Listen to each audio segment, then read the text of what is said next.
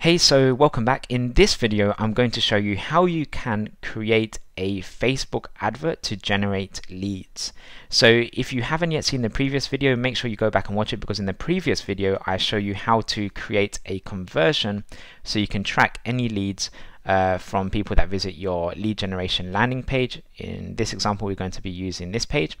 And again, make sure you have a thank you page as well. So in the previous video, I show you how to set up the conversion tracking thing so that you can actually track what people become conversions. And that's really important for Facebook, because you need to tell Facebook who becomes a conversion so that they can help optimize your adverts to show your advert to more of the people that are more likely to convert into a lead. So once you've done all that, the next step is to create the advert. So when you're in your Facebook Business Manager, click on Create Advert. So let's just go through the steps to do that. So what we want to do now is we want to create a lead generation campaign. So there's really two main ways to do this. The first way is you can use this feature here, which is called lead generation. And the way that this works is you won't need any landing page or anything like that. Facebook will show a form where people can just enter their name, their email, or their phone, or whatever it is that you want to get from them. And that's what will count as a lead. So Facebook will actually generate the information themselves, generate the form and the landing page themselves, and people, without even leaving Facebook, that you can actually capture the information. The other way to do that is through conversions. So this is what we're going to be doing in this example. This is actually the most popular method of doing this, where we send people to a landing page, such as this one, and then we track how many of those people will then convert into a lead by visiting the thank you page.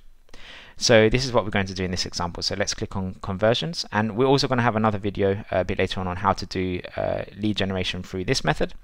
But for now, let's just do conversions. If you're wondering what one to do, quite simply, if you have a landing page, you can just do conversions, because usually you can get a lot of information on a landing page. If you don't yet have a landing page and you maybe want to test what works or what might not work, you can just use lead conversions. And it's also worth testing both just to see what one you get better results, because each audience is going to react differently depending if they go to a landing page or if they go to just a form on Facebook. So you need to just test and see what one works better. It doesn't matter too much what you do. My suggestion right now is if you have a landing page, just use conversions. If you don't, use lead generation. They both work in a very sort of similar way. But anyway, so yeah, as I was saying, in this example, we're going to use conversions. So let's continue.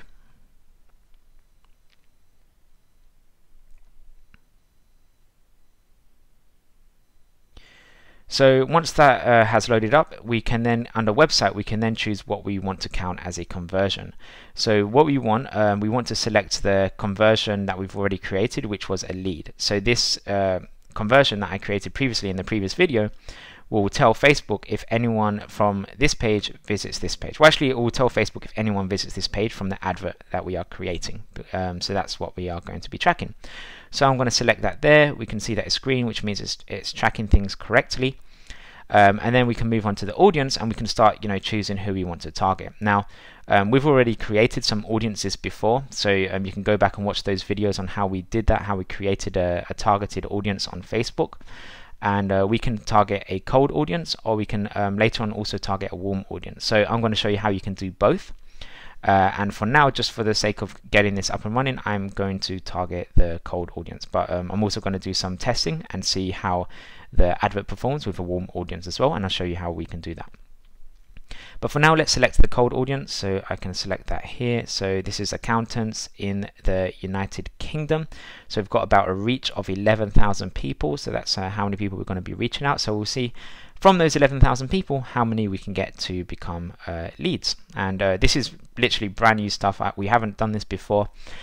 So I have no idea what kind of results we're going to get, but the reason I'm doing it like this is so that you can actually see the process that we go through when doing this for our clients, so that you can actually see what you need to be looking at and how it actually works. So this is all going to be very real data, and you can actually see behind the scenes everything that's happening and everything that we're doing, which is really cool. So the next step, because this is a lead generation campaign, I'm actually going to leave it on automatic placements. If I wanted to get maybe more engagement or people liking on a post or something like that, I might deselect the rest and just focus on the Facebook newsfeed. But for now, I actually want to just get people to become a lead, so I'm going to leave automatic placements for now. In the future, we might do some testing and see what works better if we place it at certain places or certain channels, but for now I'm going to leave it up to Facebook to basically get our advert in front of as many people as possible, so that we can generate as many leads as possible. So that's cool. Then we have the daily budget. So for the daily budget, I am going to select just £5 a day. So I'm just going to leave it like that. And then we can see we're optimizing the advert for conversions. This is really important. Let me just close that.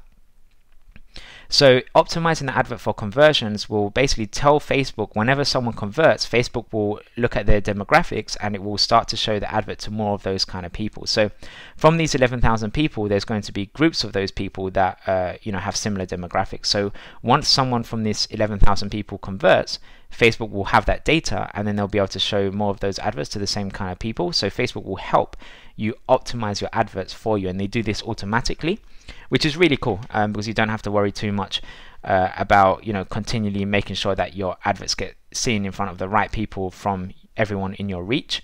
So that's really cool, and definitely something that's recommended that you do. So definitely select conversions in this case if you are doing a lead generation campaign.